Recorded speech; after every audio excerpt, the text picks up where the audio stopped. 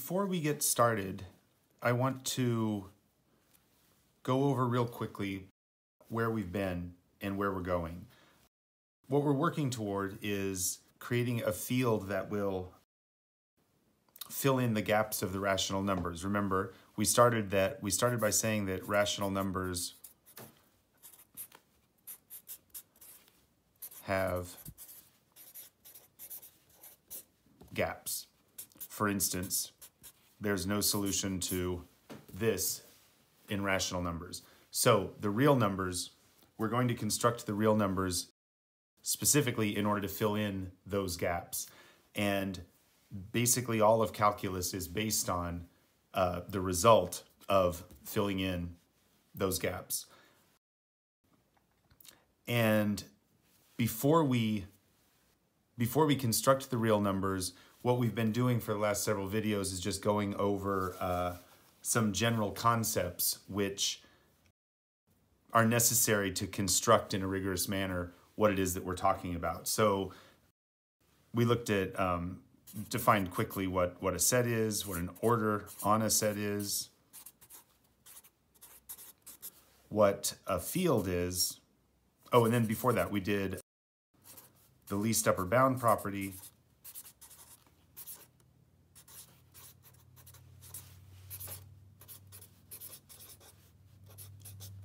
and it's this concept that will allow us to fill these gaps. Then the last few, we've been looking at what a field is, what the field axioms are, and all of the familiar rules that go along with that, like, x plus 0 equals x and so on. So the last thing that we have to do, what we're going to be doing with this video, is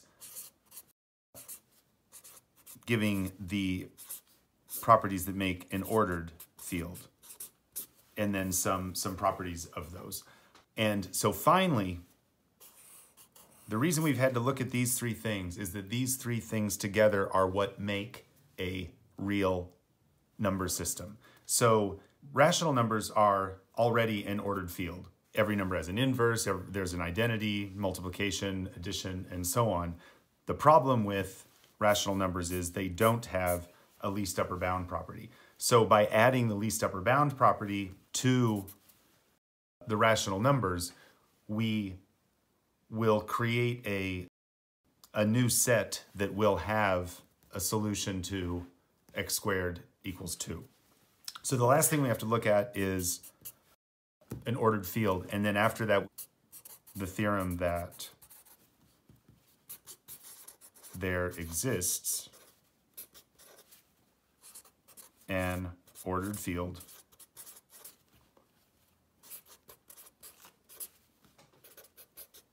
with the least upper bound property. So remember, the cool thing about doing this stuff abstractly is that we've talked about the axioms, we've even concluded things from those rules, but we don't actually know if such a set even exists. That's what we're going to have to prove here. And then finally, after we construct it, we're going to show that in fact there is that set is unique. And I'll talk more about what that means later. But basically, there's only one set of real numbers. Okay, so ordered fields.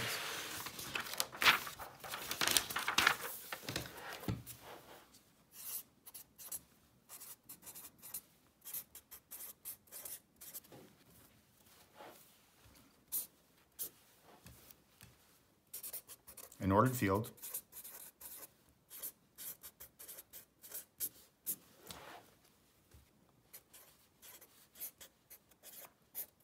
is a field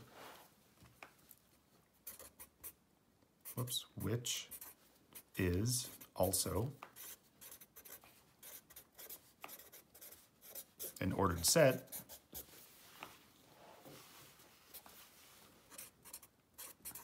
such that 1,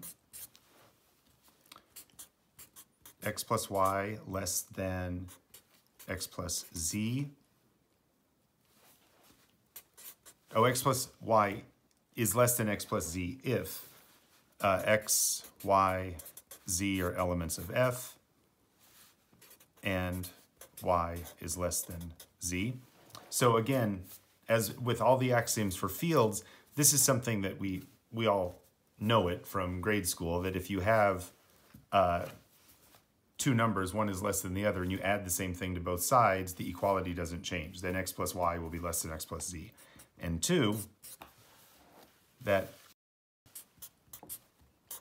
xy is greater than 0 if x and y are elements of f, x is greater than 0, and y is greater than 0. X is greater than 0 and y is greater than 0. In other words, if x and y are both positive, then their product is positive. Yes, and just to state this, if x is greater than 0, we call x positive. And if x is less than 0, we call x negative. And again, what I like about abstract math is that you have to define all of this stuff.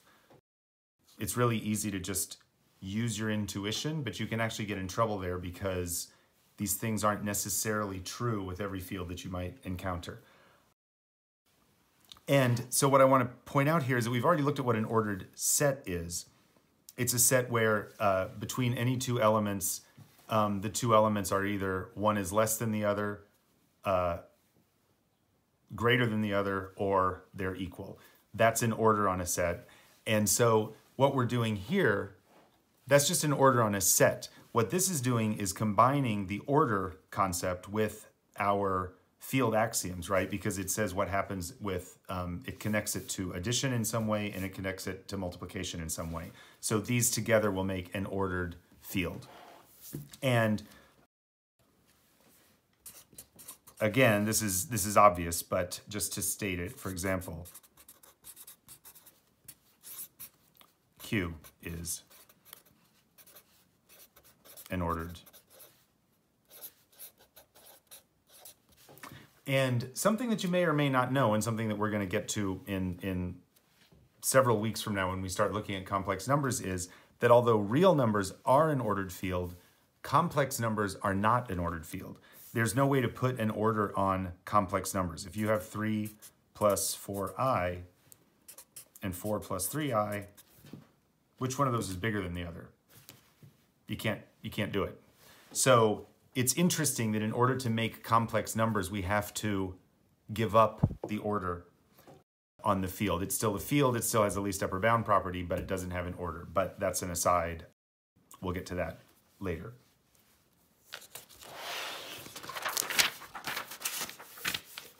Okay, so with ordered fields, all the familiar rules for working with them apply to every ordered field. So things like if you have an inequality, if you multiply both sides by the same number, if the number is positive, it preserves it. It preserves the inequality. If the number is negative, it reverses the inequality. Every square is positive. All of these are concepts that we're familiar with from school, and they all come from, they're true of all ordered fields. And so what I want to show you again, what's again interesting is, in order to define an ordered field, these are the only two axioms that we needed. These two things are the only two things that we're having to posit. Everything else that you know about, less than, equal than, adding to both sides, and so on, can all be deduced from this. That's quite amazing, because once again, over time, the mathematicians have boiled down what's essential and what's deducible, and this is all we need in order to make everything that we know about ordered fields true. So,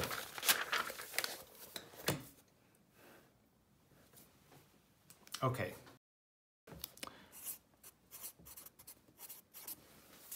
Ordered field properties. A, if x is greater than 0, then minus x is less than 0, and vice versa. So if x is positive, then minus x is negative, and if x is negative, then minus x is positive. B, if x is greater than 0 and y is less than z, then xy is less than xz. This just says, again, that if x is positive, then if you multiply both sides of an inequality by a positive number, it maintains the inequality. C, if x is greater than 0, if x is less than 0 and y is less than z, then xy is greater than xz. So this switches the inequality. If x is negative, then the inequality switches. If y is less than z, then xy is greater than xz. D is that if x does not equal 0, then x squared is greater than 0. In particular, 1 is greater than 0.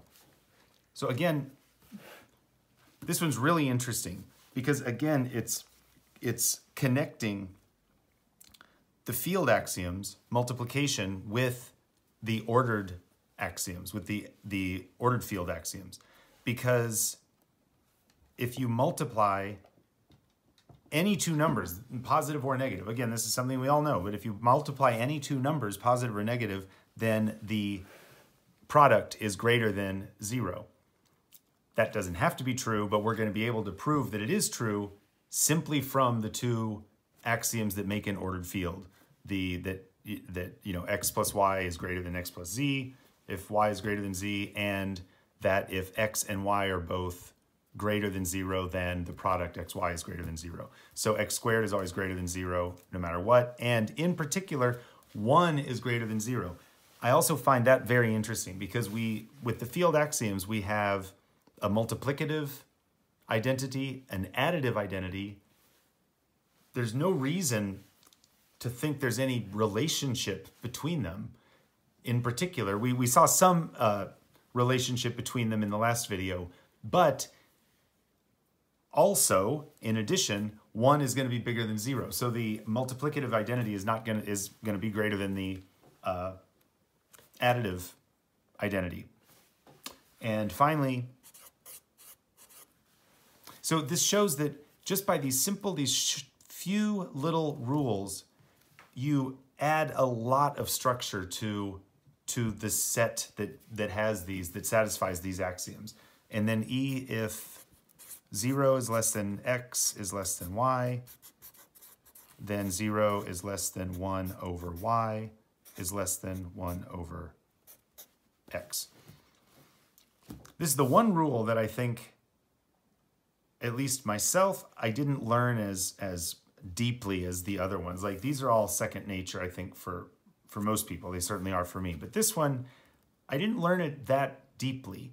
And it's something that I actually have to think about, that if 2 is less than 3, that means that 1/3 is less than 1/2. That's actually something we can prove for any ordered field for the real numbers. That's always true. Okay, so to prove them,